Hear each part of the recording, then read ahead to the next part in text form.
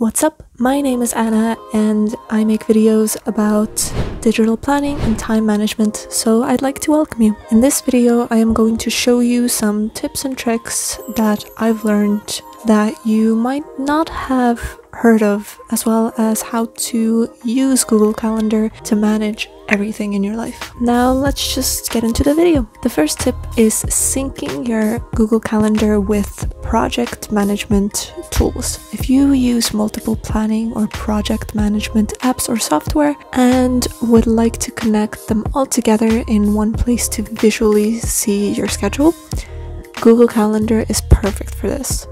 I have integrated Trello, Asana, and ClickUp with my calendar, so I will show you how to do each one.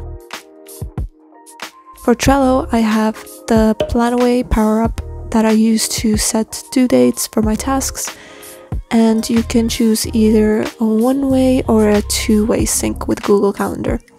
I have the one-way sync because I have the free version at the moment. I also have a video explaining further on how to use Plan Away, which will be linked on the top right of the screen. So copying the URL of the Plan Away Trello calendar, then going to Google Calendar, click Settings, add Calendar, paste the URL, name it, and pick a color of your choice.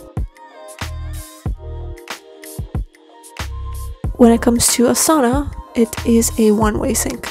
If you pick a project of your choice and click on this arrow here, choose Export, then sync to Calendar, copy the Google Calendar link, and in the exact same way, add the calendar, set the color and name.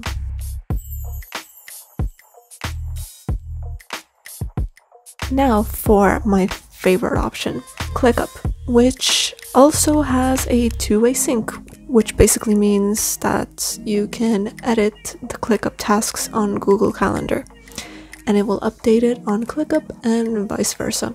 While on calendar view of a project, click the sidebar here, add Google Calendar, add account, and then pick the option that syncs from ClickUp to Google Calendar, not the other way around. Now choose the space or folder.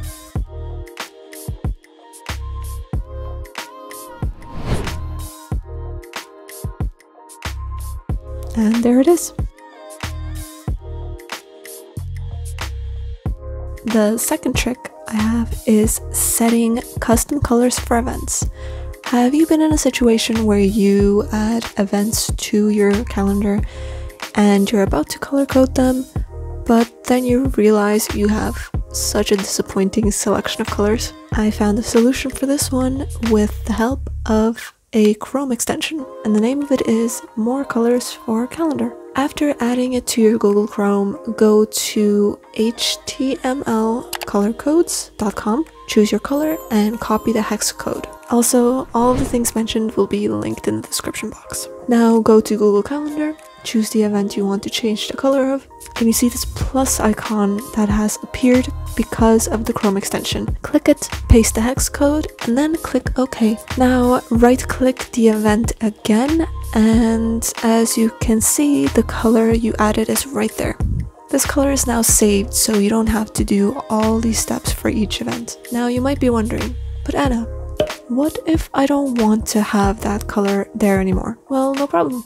You are able to remove it, and I'll show you how. Keep in mind, you have to be on the Google Calendar tab in order for this to work. On your Chrome browser, click the extensions icon, click the extension, and simply click on the color or colors that you want to remove.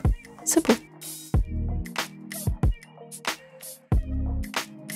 Have you ever wanted to change the background of your Google Calendar even though it doesn't offer you the option to do so? Well, you actually can. This is another Chrome extension that I've been loving recently. It's called Custom Calendar Background. Now, after adding the Chrome extension to your browser, when going back to your calendar tab, you can also see this little image suddenly pop up on the top here. Click it, and as you can see, you have two choices. Either it changes the background of your calendar every month with the images of your choice, or a single image that does not change unless you manually change it. I prefer this choice because I am basic and use white marble as my background for everything. So I'm copying the image address from Google and pasting it here, and there you go. Looks so much more personalized. Add whatever image looks cute or you want to see every day. It can be a picture of you and your partner, your pet, or your favorite child, anything you like. Next tip is organizing Google Tasks. This is a helpful tip if you like to catch random to-dos, tasks, ideas, etc. during the day. Having a lot of them and being able to have a system for them, and yep, you guessed it, it's a Chrome extension. After adding this extension, click on it and sign in with the Google account you use for your Google Calendar. Now, how you can use this extension, for example, is when you have to-dos that pop in your head during the day or at night, when we have the most thoughts, it feels like adding them to your calendar quickly, then later sorting them either by urgency or separating life from work, or you can even create a separate section for ideas that pop into your head. So instead of your tasks scattering around in your calendar, you have an organized system for them. Lastly, I will explain how you can use Google Calendar to manage all of this every week. First, when it comes to the main project that I'm focusing on, the timeline for that project has been created ahead for the next 3 months and synced with the calendar, so I don't have to do anything with that. Second, plan your personal life ahead either in Trello, ClickUp, that is synced, or on the calendar itself.